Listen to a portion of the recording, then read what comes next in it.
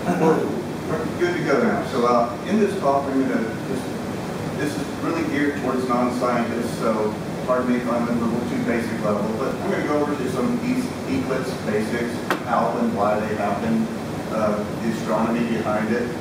Then I'm going to talk about some of the influential eclipses in history, just give a couple examples, also some examples of eclipses in fine art, music, literature. Then I'm going to talk a little bit how eclipses and weather and climate go together, especially climate change and sea level rise, which is a really great story. So with that, we'll go ahead and get started. Some eclipse basics. There are several different types of eclipses. There's the total eclipse, which we're going to have on August 21st. There's an annular eclipse where the moon doesn't completely cover the sun, and you still get some light from the edges. And then there's the partial eclipse. Lunar eclipses, there's only partial and total, because when you get a total eclipse, the Earth is much bigger than the moon and is completely covered. The geometry of why that happens, we've all seen this before, I think, but because the sun is much larger than the Earth, the area of complete shadow, called the umbra, is conical in shape.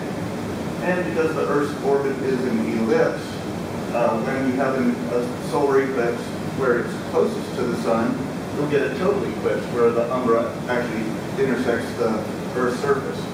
When it's farthest away from the sun, we have an eclipse, but the umbra disappears before it hits the surface, and you get an annular eclipse. And then this wider shadow from the sun's edges is called the penumbra, and that's where you get a partial eclipse. So why are eclipses so infrequent? The moon goes over near the sun every month. Well, it's because the moon's orbit around the Earth is not in the same orbital plane as the Earth's around the sun. There's about a 5-degree incline. So most of the time, when you have a new moon, which is when you have a solar eclipse, or full moon is when you have a lunar eclipse, it's not in the same plane, so the shadows miss the Earth.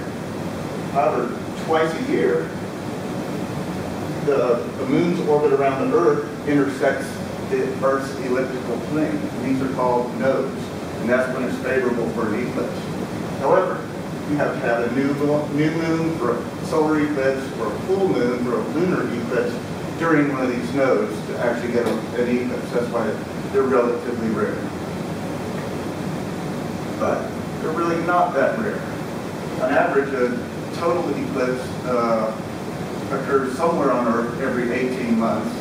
Also, for any one place, the return period is around 360 years. And this is a great resource from NASA. You can go onto their website, and they have maps by decade going back thousands of years in the past, even thousands of years in the future, of where the eclipse paths will occur. And this is a map from 2000 through 2020. Here you can see the path of the one that's going to occur Monday, starting up in the Pacific Northwest, then exiting the country around Charleston, South Carolina. Some other basics, what you can see during a solar eclipse, you see all this corona of the sun and the different features that I don't know a lot about, but they're shown here. That's what you'll be able to see during a total eclipse. And what I'm asked about most often is about the glasses. Yes, you got to have glasses to see an eclipse. Make sure they're approved by the American Astronomical Society. And the other thing is you can take them off when the sun is completely covered. You can take them off and see the corona. But as soon as it starts to peek back out, put the glasses back on. Now here's something that's just really cool if I can get it to play. I don't know why it won't play. This was supposed to, you can Google it. This was a geostationary satellite image of an eclipse over the Pacific Ocean last year, over the South Pacific. And you can see the shadow transect the whole hemisphere as this eclipse occurs from the geostationary satellite. Really cool animation. You probably run into it. So, eclipses can also affect the local weather. Here's a temperature trace from an eclipse in Africa, showing a 10-degree drop in temperature as we were in the total eclipse and under the moon's shadow. A study in the UK last year also showed that winds can be changed due to this localized change in temperature. Both the speed and direction of the winds can be changed during the eclipse. So that's pretty cool. And they did this study in the UK because they had a lot of citizen scientists submitting their observations during that eclipse. Well, NASA's doing the same type program through their GLOBE program. They have an app where citizen scientists are encouraged to take temperature readings and some other readings and submit them through this app. So NASA's going to have a large database of meteorological conditions across the country as this eclipse approaches. So now let's talk a little bit about some cool eclipses in history. First, some of the first recorded eclipses. There's the Zierden eclipse.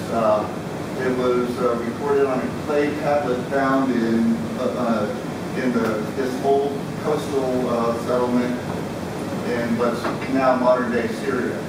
And from the writings on this tablet, and also by looking at when eclipses could have possibly occurred, it was determined it was probably March 5th, 1223, before the Common Era. We also have records of an early Chinese eclipse in 1302 before the Common Era. It was described on inscriptions found in a tortoise shell, which were kind of mystical, and those were called oracle bones, but there was a description of the sun going dark. And especially in ancient times, these were very mystical occurrences. They were tied into the gods and stuff. In China, the emperor was closely tied to the sun, so if an eclipse occurred, the emperor had to jump through a lot of hoops to show that he hadn't displeased the sun god. Fast forward, here's a very influential eclipse. We call it Einstein's eclipse in 1919. His theory of relativity was fairly new, only a few years old, not gained wide acceptance. But part of the theory of relativity says that in a large enough gravitational field, light will bend. The problem is, we don't have a large enough gravitational field to observe this except for the sun. So, what was his name?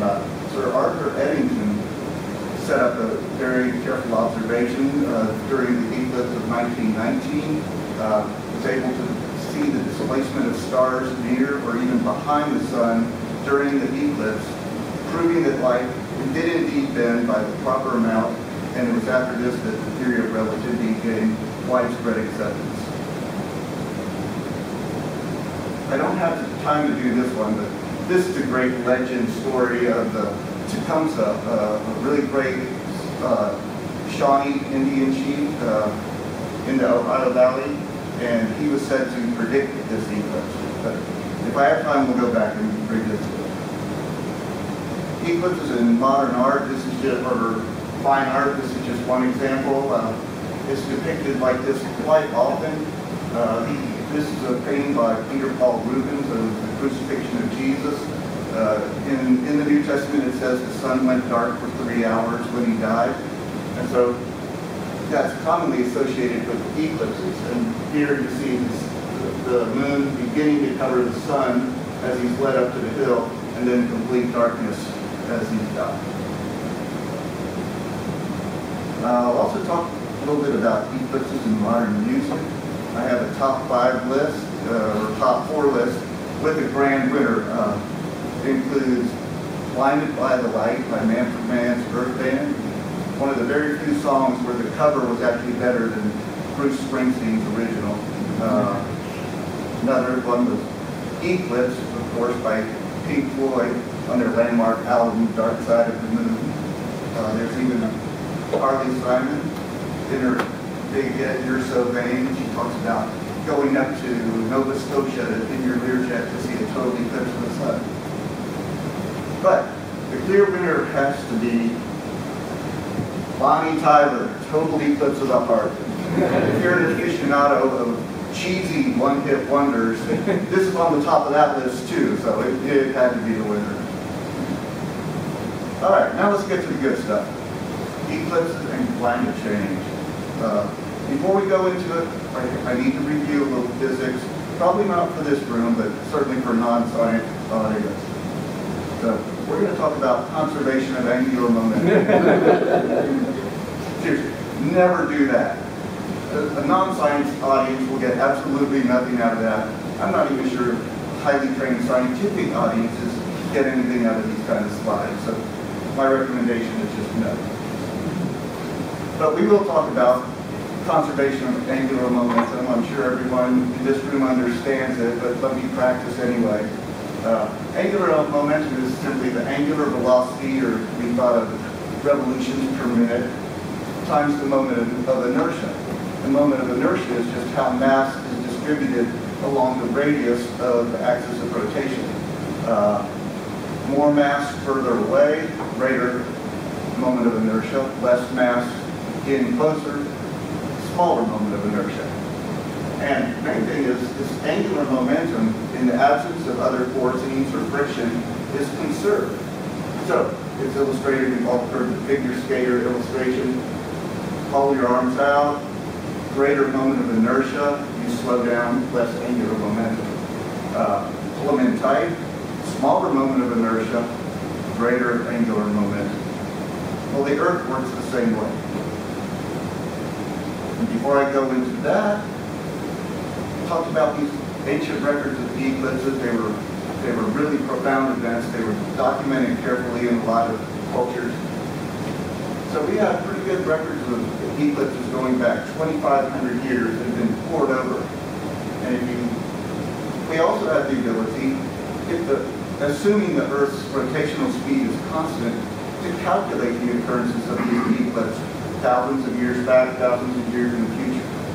However, when you do that, you compare it to the ancient records, it appears that the Earth's rotation has actually slowed a little bit in the last 2,500 years, by about 4.5 hours if you add it up in clock time. So what caused the Earth's rotation to slow? This leads us to Monk's enigma, put forth by the iconic oceanographer Walter Monk back in the early 2000s. Here are the basic mechanisms to slow the Earth's rotation. The main one is tidal dissipation. The washing back and forth of the tides slowly dissipates a little bit of the rotational energy. Also, the shape of the Earth is changing. During the ice ages, there was so much mass at the poles, the Earth was actually squashed a little bit. Well, 22,000 years ago, that ice melted, and the Earth has been rebounding ever since. That's called glacial isostatic adjustment. And that actually goes to lessen the moment of inertia and actually speed up the angular momentum a little bit. And then there's one other. Redistribution of meltwater from the ice sheets in Antarctica and Greenland. Because the Earth's rotating, this meltwater is going to be redistributed down to the equator, resulting in more mass farther away from the axis and actually a decrease in angular momentum. Monk's enigma, though, is with the very best models of glacial isostatic adjustment and tidal dissipation, these two alone explain exactly the slowdown. And I think we got, here's a graph. This is the time era going back 2,500 years of different eclipses. The black line is how much time error you would get from tidal dissipation. Then if you add in the glacial adjustment, you get this red line, which exactly matches the record from the eclipses. There's no contribution from redistribution of meltwater. So that's its enigma. We know this ice is melted. We've seen it in sea level rise, but we can't find it in this rotational signature. Well, a really good geoscientist at Harvard, Jerry, what's his name? Jerry Mitrovica. He found that he improved the modeling of the isostatic adjustment by incorporating a more realistic viscosity profile of the magma under the Earth's crust. Basically, we weren't accounting for a little bit of slippage because the Earth's crust is on a viscous fluid. By factoring this in, all three numbers added up, and Monk's enigma was solved. So that's the connection between eclipses and sea level rise and climate change. So that's all I got for now. Thank you and happy viewing.